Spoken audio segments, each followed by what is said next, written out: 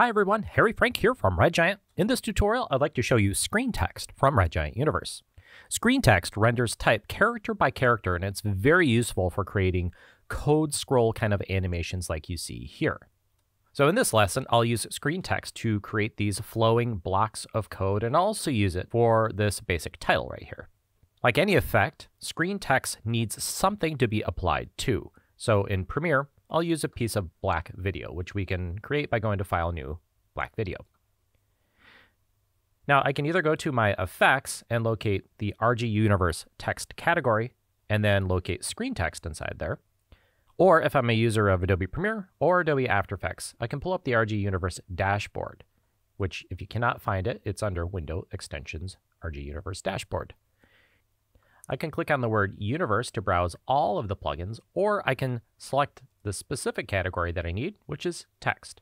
And in here, I'll locate screen text, and I can either click Apply Effect or just double click on the thumbnail to apply it to my selected clip. The default content is pretty short, but there's some presets in here to get you started. So if I go back to my dashboard and I single click on screen text, you'll see that there are a number of different code examples in here that we can load. So if I select this JavaScript one and double click, it'll replace that content with the JavaScript example. Now let's go to the effect controls and see how this thing works. Now if at any point you want to edit, change, or replace your text, you can simply click on the Edit Text button and bring up the Edit Text window. Note that this is also where you will go to change your font.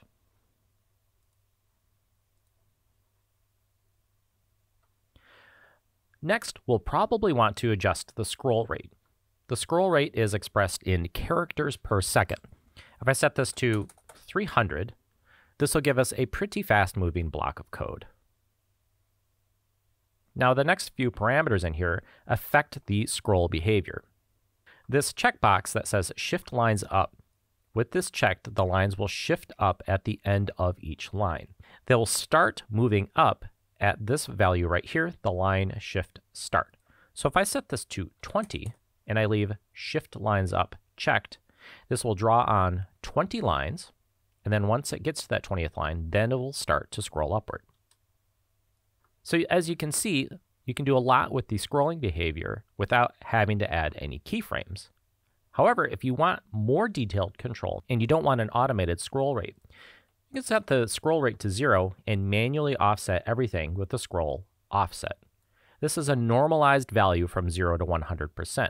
So that means from 0 to 100%, that is going to cover the entire length of your source, if it's 10 lines, 100 lines, or even 1,000 lines. This is probably most useful if you want to stop and start your animation. I think for what I'm doing here, though, I can set the scroll rate to 300 and get rid of that scroll offset value.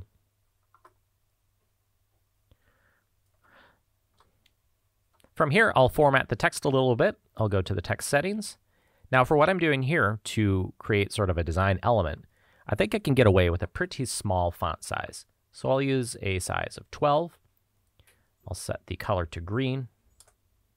And I can add a couple of effects on here that are built in. If I go to Effects, I can enable a soft glow on my text, and I can also enable some scan lines.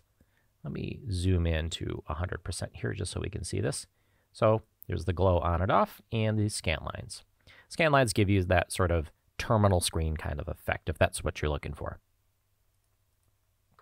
I'll adjust the position and just kind of shift it over to the left a little bit, and a little bit up. There, now I'll use something similar to create another design element over on the right side. I'll just take this layer and duplicate it by holding down Alt or Option and dragging the clip to another video track. Now I'll select this one, go to my screen text settings, and I'll start by moving the position over to the right. I'll make this one blue, and I'll load a different code example in here. So I'll go back to my dashboard by clicking Choose a Preset. And for this one, we will load a keylogger. This is just a batch of C++ code. Actually, those look pretty similar. Let's get something that looks a little different. Let's go to the Nmap scan. So now that I've got those two background elements in, I'm going to duplicate this layer one more time, holding Alt or Option, dragging that clip up. And we'll use this to create a basic title. So I'll edit the text here, and I'll just edit this down to a single word. And I'll set the size to 96. And maybe we can use more of a compressed font. So I'll move the position over,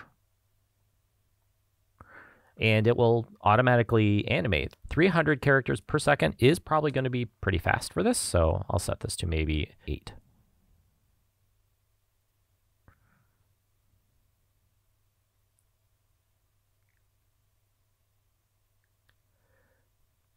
Now, once this types on, I can add a little bit of randomness to these characters. I'm going to animate the randomness in and out. So I'll start the random characters at 0, go forward in time just a little bit, and I'll set this to maybe 30.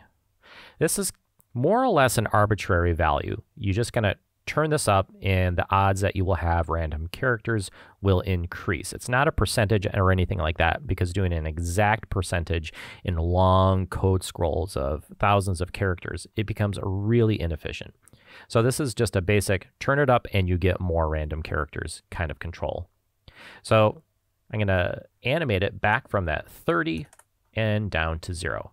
So the result is that it's going to reveal, and then as it sits there, it will flicker to a couple different random characters.